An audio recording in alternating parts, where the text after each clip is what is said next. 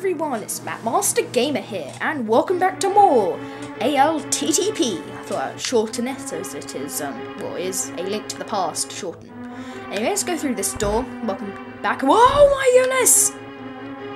Whoa! That was scary. Anyway, welcome back to, yeah, I already said to LLT. Last time, what did we do? In the last part, we got 4 pieces of hearts, talked to an elder, and we found the way to the Eastern Palace, the first dungeon in the game. And in this part, we're going to do the dungeon. Anyway, first puzzle of the dungeon. Pick up the pot to push the switch. I don't know why I can't speak English today. And we see a new enemy. Yeah, here's another new enemy, the rope. The roper, sorry, not rope. We've already seen ropes. These are ropers, like old, scary ropes. And they're very much weaker than ropes. I like those things. Can't talk. Anyway, these things are marbles. Look kind of like the things in my Super Mario 64 camera test. And, oh my goodness, a giant marble! I didn't like the giant marble. And, another giant marble! And go through here quickly before you die. And before you actually go up there, you're actually able to get something really cool. Another thing that most people don't know. You just go up here, a few pots, you get ruby, 5 rubies, 5 rubies, ruby, yeah, not that interesting. What's in this chest? Whoa, 100 rubies! I think that's so cool. I love getting 100 rubies. It's a bit like Phantom Hourglass, where you when you get one giant ruby, which is 100 rubies. But in this game, you don't, like, if you get a giant red ruby, you get 300 rubies or something like that. But in this game, you don't. You only get 300 green rubies if you get 300 rubies. Anyway, I'm going in all different directions because I'm weird and I can't complete this dungeon. Press this switch where these pots are to go through this door and the other door, but I'll go through this door. And we see another new enemy, these starfos. They always jump about, so it's quite hard to hit them, but they only take 2 hits, I think. And, yeah, actually, I'm just getting hit by these to find out. Oh, they only do 1 attack. Okay, because my bios kind of have to get hit by every single enemy in the game to find out what they do. Anyway, oh my goodness, this is an anti-fairy. He's that little mascot of the walkthrough. They're really annoying, and if you get hit by them, they actually take, I think, half a heart away and some magic power. So yeah, it's really annoying. We open this chest to get the dungeon map. Hooray! And jump down here. Actually, I'll just show you this cool thing. Ooh, we're underneath the island. Not island. We're underneath the ground. I found that really cool. And again, I can't speak English because I just said island, which is not an island at all. So we got no. Ow! Silly starfos. Silly starfos. Silly roper. Ow! The starfos keep hurting me. Mommy, the starfos keep hurting me. Okay, now I'll stop whinging. Just press this switch again to open the door on the other side. Well, you can just use that switch, but I prefer to use the other switch. Go through here. You don't actually have to take the other way if you don't want to, but it gets you the dungeon map. I want the dungeon map. So, I want the dungeon map, as it's 100% walkthrough. I forgot to actually say that, didn't I? But it says, let's play Legend of Zelda 100% part. Anyway, this room, we're trapped in a room. And oh my goodness, starfos have just appeared from the ground. And you want to use these pots in the room to kill them all. You don't have to, but I like to use the pots in the room as they're there.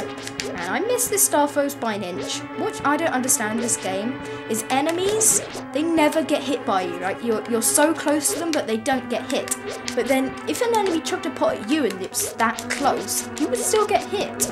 It's this really cheap thing they have in this game. Your box for your sprite is bigger than you think.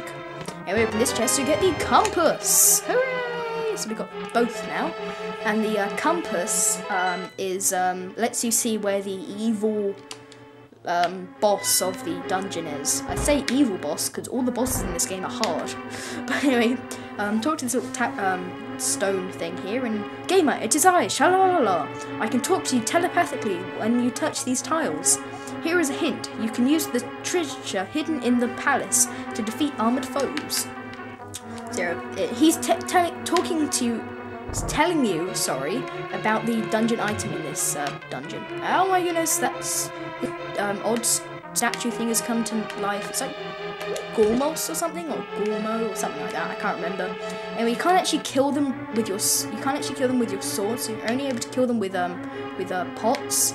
But yeah, so we can't actually kill them just yet.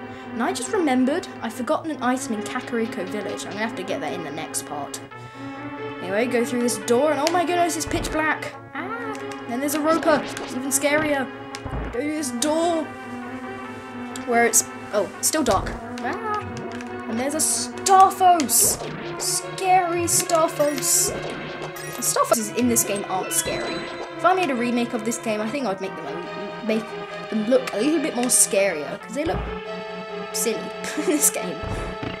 I don't know. Anyway, there's a roper, and open this door with the key we just got, and we're back in this room again, but now we're on this bridge upwards.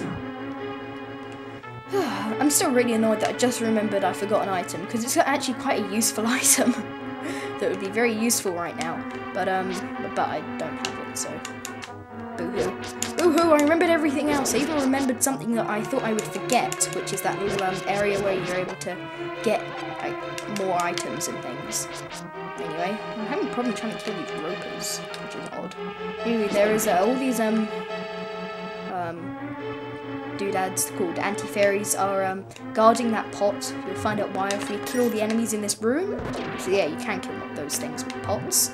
Anyway, do that. And whoa, my goodness, all the anti-fairies have come to life. Anyway, push the, pick up that pot to press that switch. Find the chest, open the chest, and get the big key. I almost got hit by that the anti-fairy there. And we go through this door, and bananas, and there we go. Push that block. You can talk shalalala if you want to again, but it's kind of like a voice recorder because he just says exactly the same thing again. Anyway, now we actually have the big key. We're actually able to open these big chests. Open the big chest, and we get the bow. Yes, this is the bow. One of my favorite items in the game. It also lets you kill Starfoses really easily. And oh my goodness, yellow Starfoses. They've just come to life, and then they're flying away, and they leave their heads, which is really odd. Anyway, run away from those, and go up these stairs, and drop down one of these pots. Matt, why are you dropping down a pot? Well, there's fairies in here. Now, what would be really useful is there is an item you're able to get called the net, and you're actually able to catch fairies and put them in bottles. So whenever you die and get game over, you're actually able to, the fairy makes you come back to life and gives you 6 or 9 hearts, I can't remember. But yeah, they're really useful, and I'm really hate myself right now because I'm forgetting the net. So I have to wait for the next part, or the part after if this dungeon takes too long. Anyway, you're actually able to collect loads of rubies in this room, but there's anti-fairies, and anti-fairies are scary. They're not scary, but they're annoying. They're scary by meaning they make you take a lot of hits, but scary not meaning what they look like some of the enemies in Twilight Princess. Anyway, I think you have to kill the enemies or something, or one of the enemies has something in them. I can't remember, but Just light up this room, I guess. Find out. Nope, doesn't seem to be anything in the room. So let's go back in, see if I had to kill that enemy again. I have to kill all the enemy. Oh no, I don't. So pick up this pot. Oh my goodness, that Armos really scared me there. Oh, it's not Armos. It's not Armos. Stupid me. It's not an Armos. It's a Giro or whatever it's called. Can't believe I've just been calling them Armos all this time. And what I'm supposed to do in this room is try and find the switch. I just remembered I didn't have to leave the room. I've got the bow and arrow now. Stupid. Stupid. There you go. Kill these galas. Whatever they're called. And shoot them with the arrows. As you can shoot with the arrows now. Whoa! It's come to life. And you got to press this switch down here to open this door. And oh my goodness, what is going on? There's so many doors. No, they're not doors. They're marbles. Marbles all over the place. Go through this door quickly. And we're actually right close to the boss of the area. Now, what doesn't make any sense is underneath that enemy there is like a little not little. What am I, Crawley? Oh, I am Crawley. Yeah, that underneath there, that shows you kind of what the boss looks like, except for this one. This one does not show you what the boss looks like at all. That is not what the boss looks like at all. Anyway, go near this red one, and let's shoot a pot. Ah, it doesn't get killed by pots. I've always thought that odd. Why doesn't it get hit by pots, as the other ones do? Alright, use these arrows to defeat him, and let's go battle the boss. Oh, well, no, we won't. No, we won't. Because they're bosses. I don't care about bosses. We don't have to battle bosses. We just kill some ropers. No, the roper is a boss. Ah, the roper of doom. Or ropers of doom. There's a lot of them. Wait, kill these. Ow! Kill these Armos. I was about to say before I was rudely interrupted by them. Oh great! Oh no, I died. I died.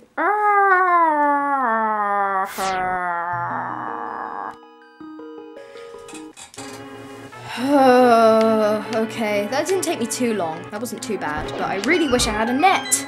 I hate myself. Anyway, after going through here, I kind of killed all the enemies and opened some of these pots. They only had like arrows and hearts in them, so yeah. Anyway, now go through this door to battle the boss, which isn't actually ropers. Oh my goodness, these are the Armos Knites. They're not too bad as the first boss of the game. I say first major boss, but this is the first boss of the game. Well, except for a certain website, I'm sure they said that the chain trooper is a boss, but that's stupid. Anyway, you want to kill all these enemies. The weakness is the arrow. As all bosses in a Zelda game, the weakness of the boss is arrow. Oh, not arrows. The dungeon item. Not arrows. Some are like arrows don't do anything or something.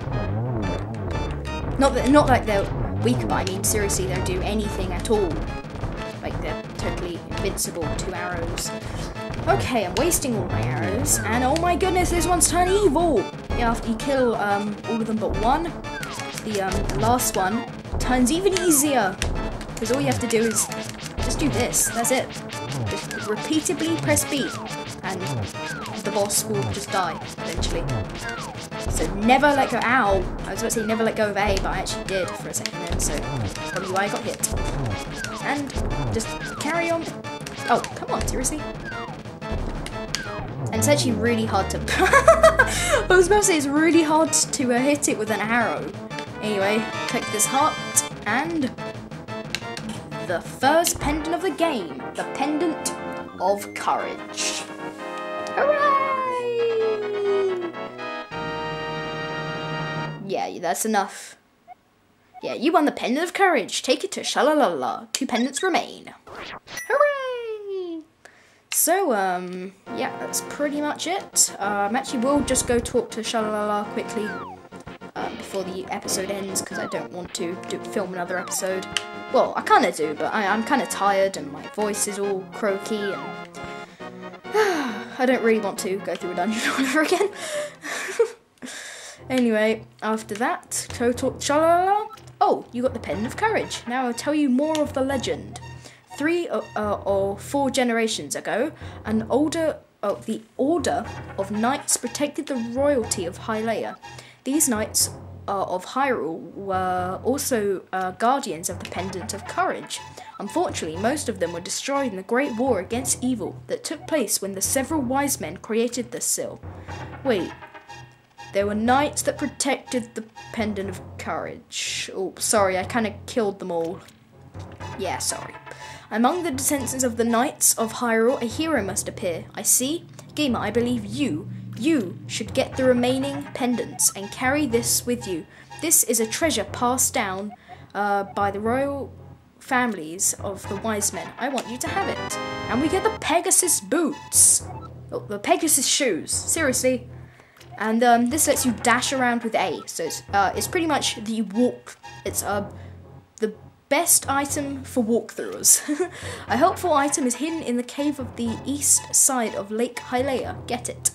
Okay, but we'll be getting that in the next part.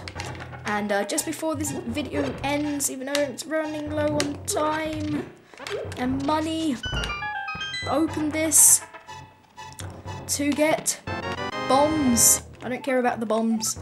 You have to get 50 rubies and 50 rubies. Anyway, thank you for watching this video, even though I died, which is really stupid. So in the next part, we'll be getting a net in Kakariko Village. So I'll see you guys then. Hope you enjoyed.